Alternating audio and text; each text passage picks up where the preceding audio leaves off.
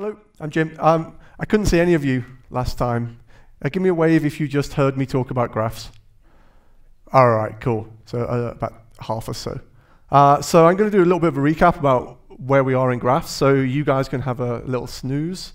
And then I'm going to do some live coding on Neo4j, and with the intent being that by the end of this session, you guys are going to feel comfortable writing some basic graph matching, some basic graph algorithms. We're going to look at the retail space and look to do some retail recommendations. So this is a really condensed version of a tutorial where normally we spend 2 days in a classroom with you guys doing all of the typing and me doing all of the sitting around.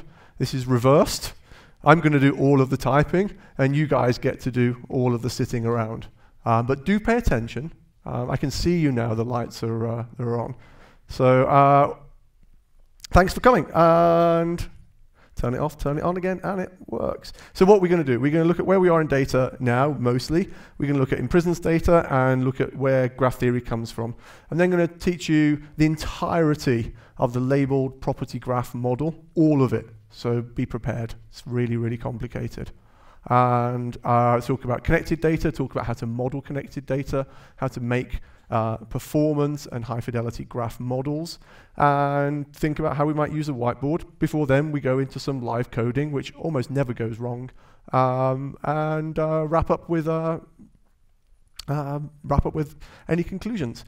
In the meantime, because I can see you guys, if you want to ask questions like that guy, he's like, yeah, asking a question already.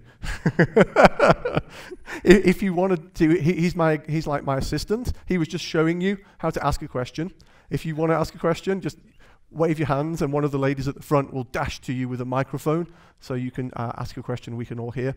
Or indeed, if you want to heckle me or ask me to leave, that's okay. You can do that too. I don't mind. So where are we? We're here. We've seen this, right? We've seen the complexity of these kind of schemas just explode over the last few years. And particularly when we start to do path operations on the database, we're finding them to be extremely expensive and extremely unpredictable. We have reached the end of what tables can usefully do to us. We're looking for alternative data models to pick up where relational has got us to. And mark my words, relational has got us very far. But we're now looking to pick up other data models to take us even further.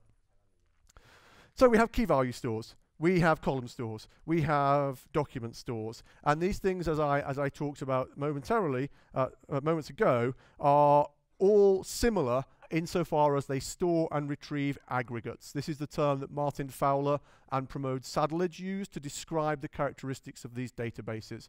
They work brilliantly when your storage and retrieval are symmetric.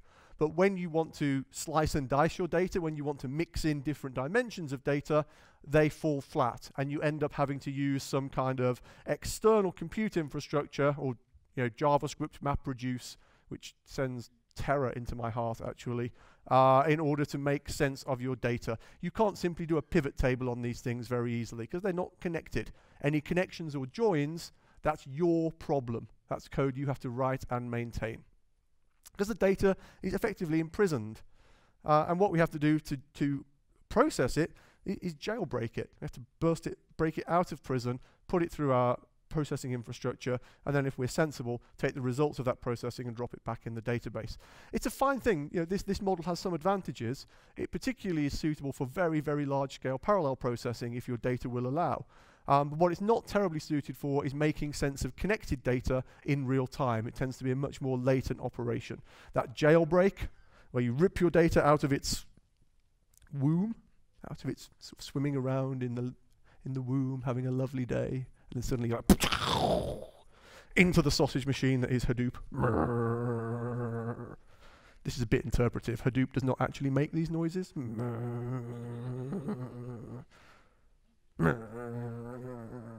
Of course, at high scale, but still. And then eventually, ping, out comes your data. Great. Bit too slow for being in the clickstream there.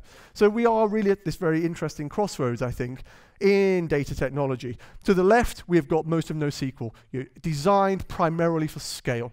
Not designed for insight or connected data or blah, blah, blah, but designed just to deal with large volumes of data.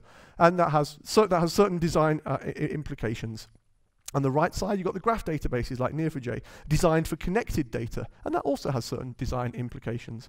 Notably, the way that we interact with a graph database is by query, not by compute. So the idea in a graph database is that we build a high-fidelity model, and then we ask questions of that model, and the database is performant enough such that we can get answers to our questions in real time. And I mean real time not in the academic sense, I mean real time in the sloppy sense that we software engineers use it. You know, a database is not a real-time system. It does not have safety-critical properties. Please do not build your airline guidance system on Neo4j. It will not give you those guarantees. MongoDB probably will. Don't fear the graph. Graphs initially seem difficult because they have an extremely poor reputation from academia. You know, we talk about the old crusty guy who teaches you graph theory at university, and most software engineers hated those days, right? We just wanted to build stuff.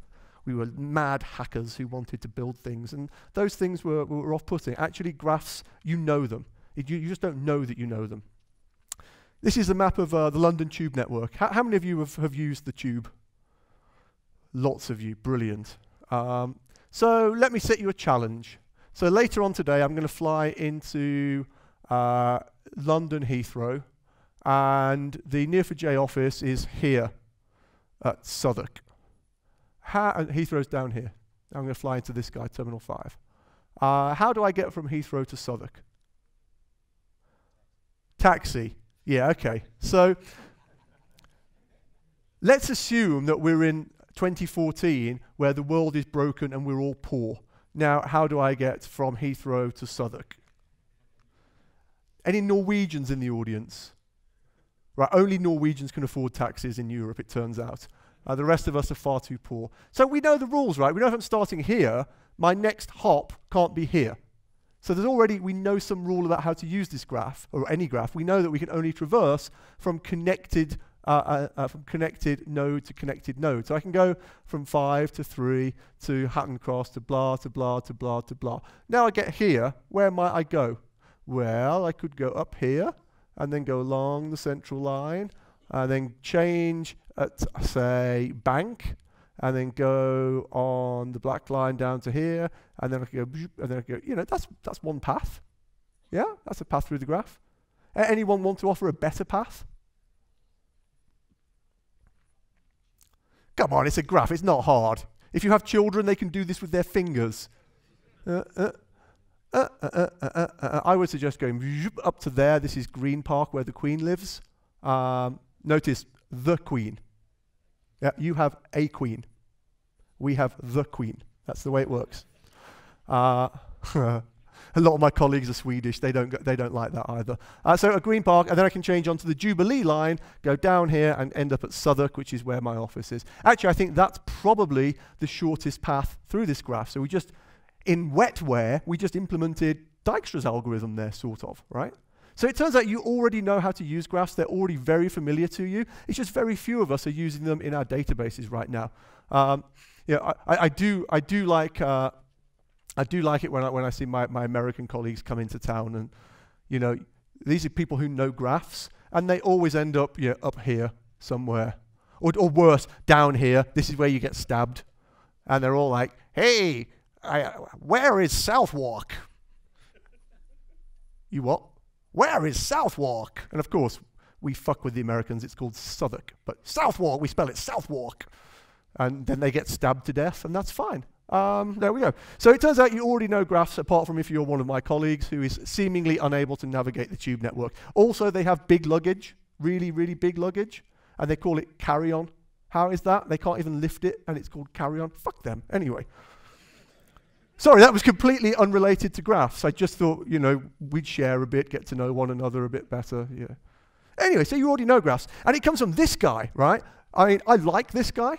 I also think that in IT, we should be a bit more professional, like this guy. If you look at, say, the legal professionals, particularly in the Anglo system, they all wear these wigs.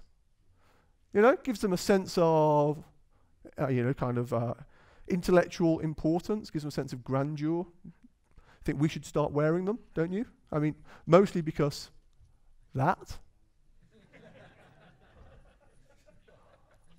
Thanks for setting up the cameras and the lights, just so. That's fantastic.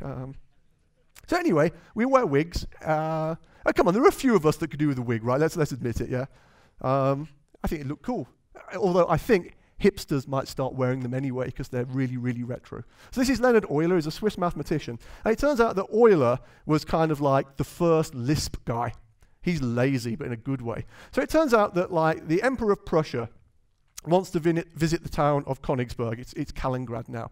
And the river Pregel flows through Königsberg. And the Emperor of Prussia has said, look, I really want to see this town, but I want to invest minimal effort in seeing this town. Because that's what royal people are like, right? They're lazy.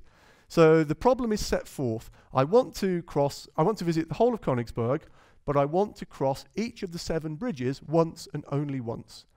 Make it so. So you imagine now lots of like flunkies start walking around Königsberg. They're like, across the bridge.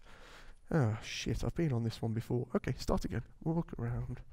Cross the bridge. Yep, good. Around. It's imaginary. You have to imagine the bridges. Come on. You're not doing any typing. You could at least do a bit of imagining. Ah, shit, I've been on this bridge before. Euler is smarter than that. Euler is like, nah, walking round, that's for idiots.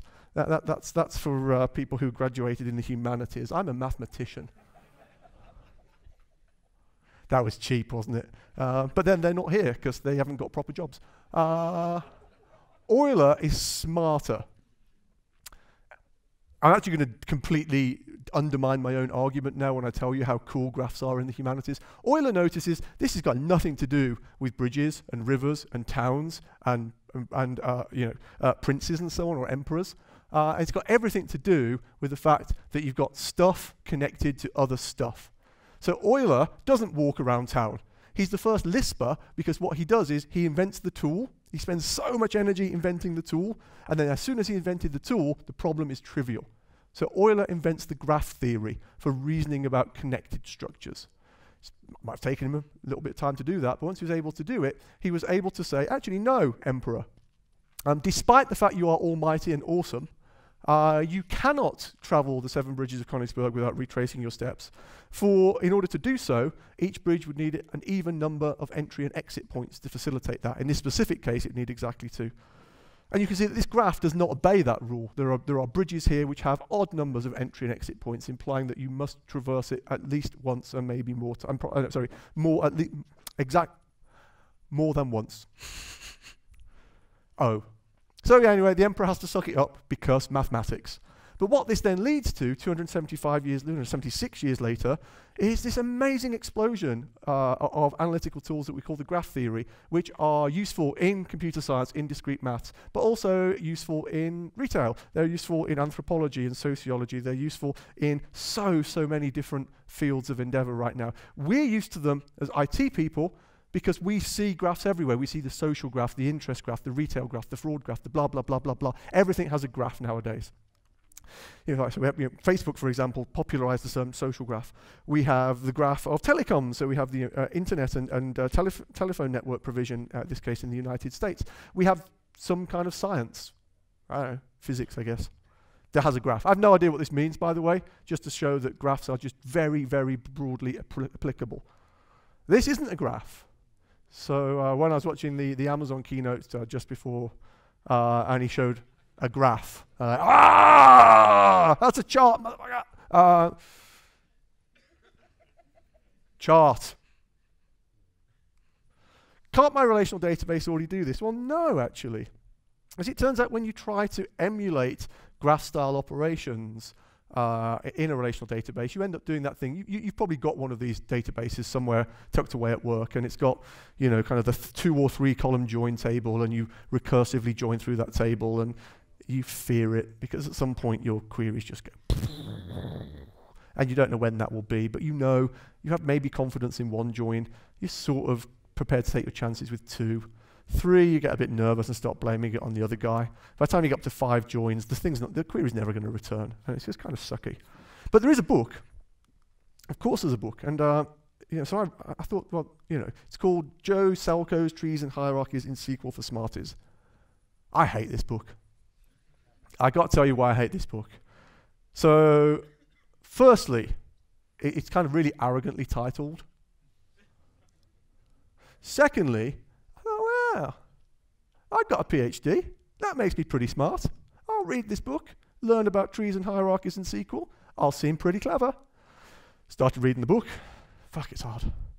Got to about the second chapter. I'm like, oh, fuck it, life's too short. So fuck you for that book, frankly. That was a very, very despicable thing to do. Yes, you guys are smart enough to read this book and build trees and hierarchies in SQL because you're smarties, but you shouldn't have to, because technology's moved on, and actually building trees and hierarchies is far better. In fact, building graphs is far better in relational tech. We don't want this kind of stuff, this accidental complexity nonsense. We don't want to find a bunch of clever patterns and workarounds that go against the grain of the natural set-based model that SQL embodies. We just want to describe the real world. Again, you guys can see through this. You can kind of infer that some customers have some accounts, and if you're really, really clever, you can see that some of these customers share accounts. But wouldn't it be nicer if we could just describe that, rather than have to talk about join tables and other accidental complexity? Sure it would. Let's do this then. This is a true-to-life representation domain model that we would store in a graph database. You can see I have a customer who's called Alice, and she owns this account with $100 in it. Alice also owns this account with $632 in it. Our customer called Bob, who owns this account with $632, and a customer called same customer Bob owns this account here. Being able to ask questions now, even simple questions about ownership, are very, very easy. What accounts does Alice own? Follow the relationships. They're named and they're directed. Alice owns this account. Alice owns this account. Alice owns 2 accounts. But interestingly, the reverse, also easy. Hey, who owns this account? Oh, it's Alice and Bob. Because in a graph database, you can traverse the relationships in either direction at the same minuscule cost. So you can ask who owns and who is owned by. You can ask those reciprocal questions trivially. You can think about this even in a social network. Who are my friends? These people. Who is friends with me? Not necessarily the same people, right? And you know this particularly when it comes to love. And you are IT people, and I guarantee you've all been through this. You love someone. That someone, let's call them a normal. You love them with all your heart and soul, and they don't even know you exist. All you are is the person that tells them turn it off and turn it on again. And they go out with their good-looking friends to all the fashionable bars, and you don't exist. A graph database can express that rather unfortunate fact very inexpensively. So we call these, in graph terms, relationships. Ironically, we were just talking about a lack of relationship a moment ago. We call these things nodes, and nodes have labels, and they can contain property data, and relationships have names, and they can also contain property data. And this is it. I promised you I'd teach you the labeled property graph model. When you learned SQL and relational databases, you had to read a book this thick. That book was tough. Here's everything you need to know about the labeled property graph model. It's in one slide. Admittedly, I cheated. It's quite a wide slide. What have we got? We've got nodes with labels, optional labels, and optional properties. We've got relationships which are named and directed, and they can have optional properties for things like weightings and so on. Relationships always have a start node and an end node, and the start node and the end node can be the same. So you can express Jim loves himself. So how do we model with this stuff? Well, like any good IT project, we start with a whiteboard. And my friend, Chris Leishman, a colleague of mine at Neo, he's an Australian guy, but he lives in San Francisco. And Chris spends a lot of time with customers. And that means for him, he has to fly a lot. And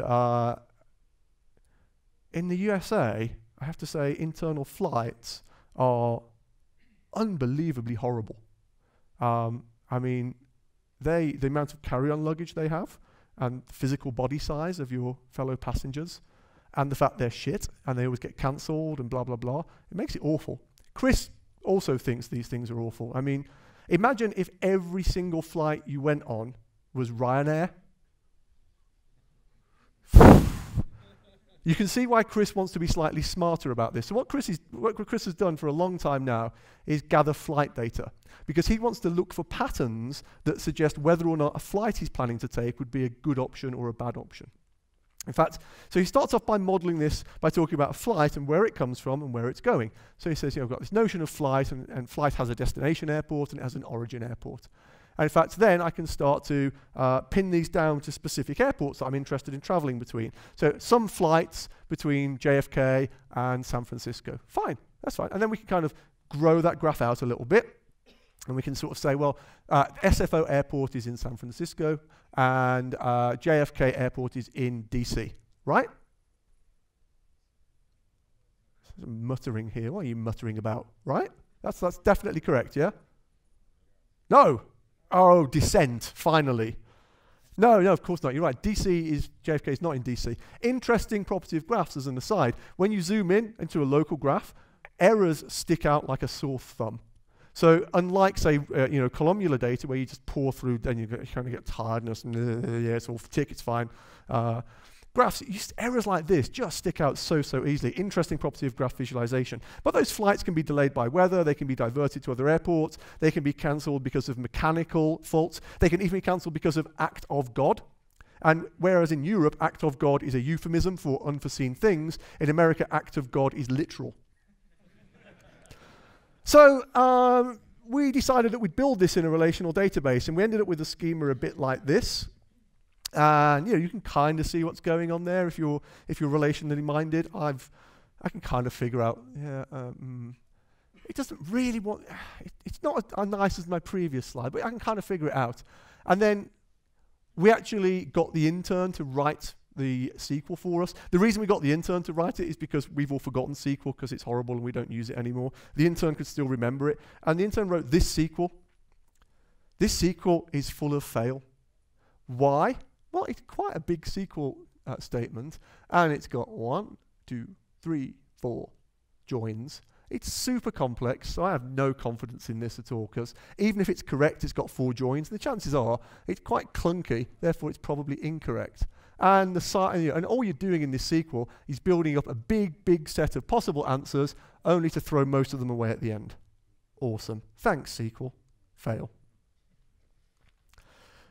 Remember, we've got the graph, and one of the lovely properties about graphs is that your queries emerge as a natural consequence of the structure of the graph. So how does this look if we queried this graph in Cypher, in Neo4j's query language? Well, we've got a full graph here, something like that, and you can see things like, I've got various airports, various flights from one airport to another, blah, blah, blah, and you can see that, flights have been redirected and delayed and all this kind of stuff. So this is some real data that my colleague Chris has, or a subset of the real data that my colleague Chris has gathered over the years. How might I capture that? How might I query that and ask it whether a flight I'm considering is likely to be good, bad, or indifferent?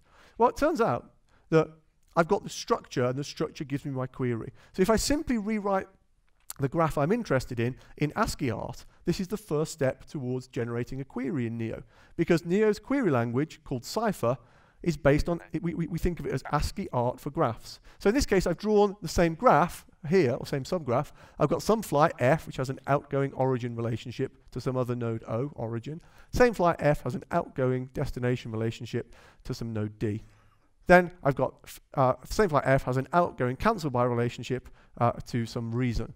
If I bring these together and drop the Cypher keywords around it, I actually have legal Neo4j query syntax. I can simplify that slightly.